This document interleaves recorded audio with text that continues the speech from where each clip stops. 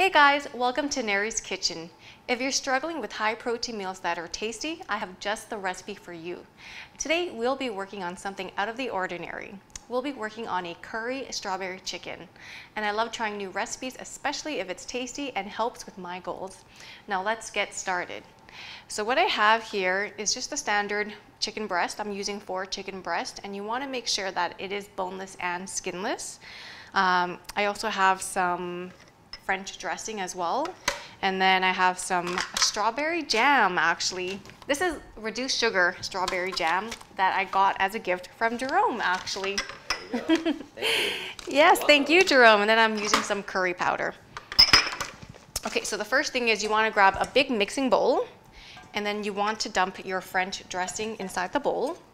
And if you don't have any French dressing, another alternative would be, I guess, sweet Catalina dressing or Russian dressing. Basically, you want a dressing that is kind of like ketchup based. So we were going to put in our French dressing. I have a 1/4 cup here of my strawberry jam. And then I will be putting in 2 tablespoons of curry powder as well. Gives it that nice savory taste. And then let's not forget, I'm actually using some onion soup mix. And this is just a standard, Lipton onion soup mix. We'll be putting in 3 tablespoons, which I believe is almost the whole package. So that's 1. Let's see. And that's 2. Yeah, it's the whole package. I like flavor. Okay, and now you want to mix your marinade. Okay. And already I can just smell the curry and this dressing. And I'm not using any salt because we did add quite a bit of this onion soup mix, which has all of your seasonings already.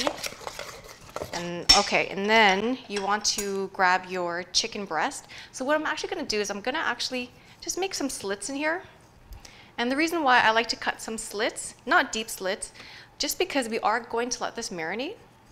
So I like for the marinade to kind of get into the chicken and absorb as much of the flavor as possible. So let's dump your chicken breast in here. Like I said, it just helps with absorbing the extra flavor. There you go. And that's it.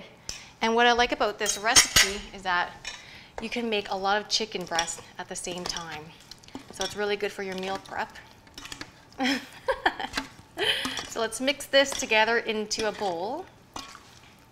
Now, you do want this to marinate for about, I would say about 30 minutes, an hour, whatever. The longer it sits, the better it tastes. So I'm just gonna actually,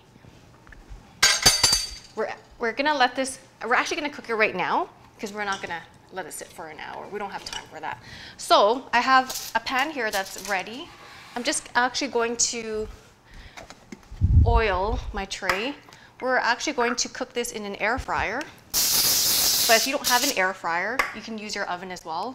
Just want to make sure that your oven is preheated at 400 degrees Fahrenheit for about, you want to bake it for about 20 to 25, whenever all the pink is gone. Okay, so we'll just put this here. And I love my air fryer because it just cooks everything perfectly. And you just set it, and then you can walk away, do what you have to do. And it tells you when it's done because you set the timer, right? Okay, like that. And I was able to fit 4 chicken breasts on 1 single tray, which is great. Just gonna clean up a bit here. Always make sure you wash your hands as you go along. And then the rest of the dressing, you can just throw it away.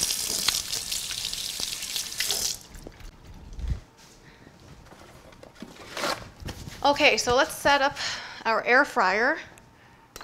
We're just gonna set it at about for 20 minutes. Let's do 22 just to be safe. 22 at 400, and then we're gonna have it. It's gonna bake in the air fryer. Let's see. There we go. And I actually have some that I made in advance that I wanted to show you.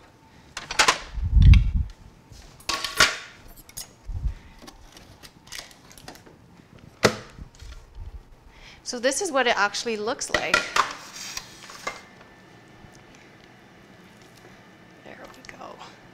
And look how perfectly cooked it is. Can you smell this, Jerome? Yes. I'm ready to eat. I think we're all ready to eat. Okay, so this is what it looks like. And look, it looks like I put it on the barbecue. Crazy. Jerome, do you want to have a little taste? Yes. But first, let's end the show. Okay, Jerome, we're going to end the show. You know, I'm going to have a taste. Perfect. See how. Let's cut it through the middle. And look how perfectly cooked that is. Wow, you see that, Nary? Perfect. Yummy.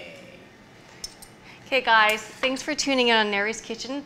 I really hope you guys try this recipe. It's really tasty. Any questions, please feel free to send me a DM, and I'll see you guys next week.